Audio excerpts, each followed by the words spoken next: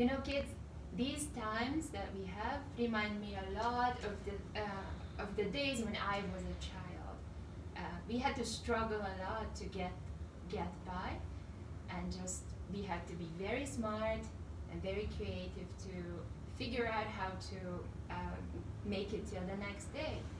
And my parents would say, you know, as long as we have each other, and we have eggs, and we have potatoes, we will be fine.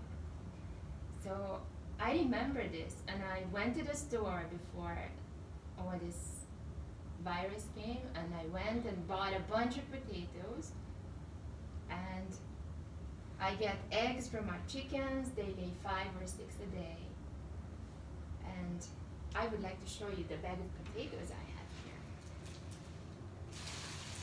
Let's see, this is a big bag. I'm going to open them. Let's see, they look still okay. They're kind of cold. They were in the dark, cool pantry. They were waiting for me to pick some up and prepare them somehow. I wonder how many potatoes are in a big bag like this. Let's count them. 1, 2, this is a little smaller. 3, 4, 5, 6, 7, 8, 9, 10. That's a big heavy one. Oh wow, can we count farther? 11. There's still more. 12, 14. What did I miss? After 12, it's 13. Then 14 and 15. 15 potatoes in a bag. Do you remember the rhyme? 1 potato, 2 potato. Let's try and say that, okay? 1 potato, 2 potato, 3 potato, 4,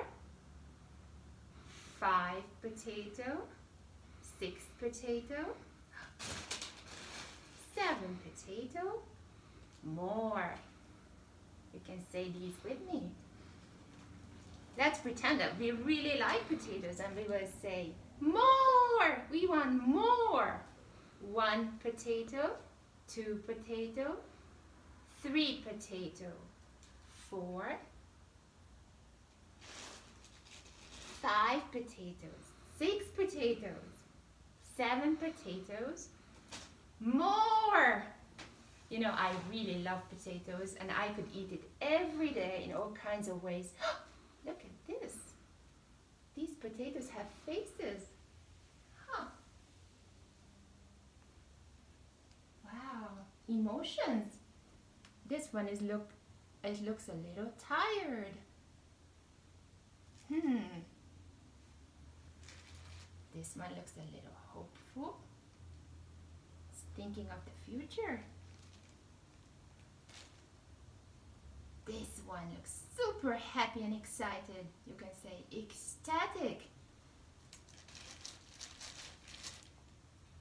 This potato head looks angry, frowning and making a very mad face. I'm sure you feel like that too. You know, you can make potato faces, and I understand that we go through a lot of emotions all day long. They're coming and going. Or sometimes we have them all together and we just don't know what's going on in our heads. We can have all kinds of emotions at the same time. I'm sure you go through like that too. And what do you do when you feel like that? You know, when you feel unhappy or very angry, you can just tell somebody that you like and you trust how you're feeling. And then grown-ups and loved ones can help you and figure out a way to deal with that. I have a story for you soon, but let me show you some other things that you can do with potatoes.